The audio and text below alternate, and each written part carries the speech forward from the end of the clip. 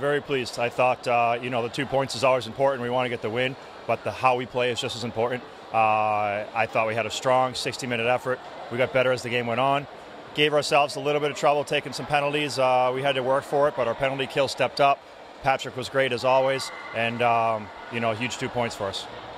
Yeah, it's huge. The same way it's helpful when our power play scores. It's critical when our PK can shut them down like that.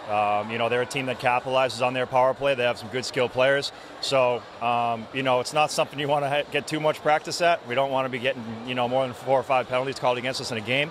But everybody stepped up. Guys were blocking shots even the last couple of minutes of the game, and that's what it's all about. Yeah, I think. Listen, I really sincerely think that was one of our hardest games to play all year. MK came out really, really strong, and we were able to generate a lot of chances. We faced a hot goalie, and obviously the big goal disallowed. That it looked to me like it was it was a good goal. I still will need to see it again, but I think that obviously is a game changer.